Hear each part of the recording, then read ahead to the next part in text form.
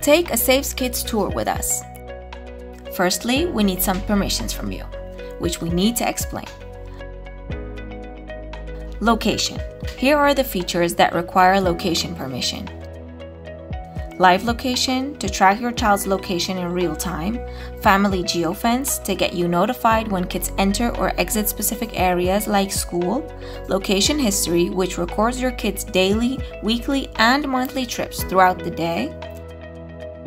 Safe search. We need your safe search permission to remove search results with inappropriate keywords from Google and other search engines. Screen time. With getting your screen time permission, we can set various screen time limits for different parts of the day. These rules can vary for each day of the week or be the same for every day. Apply rules for each app or group of apps separately with Smart App rules. There is more to discover. Take a peek for yourself.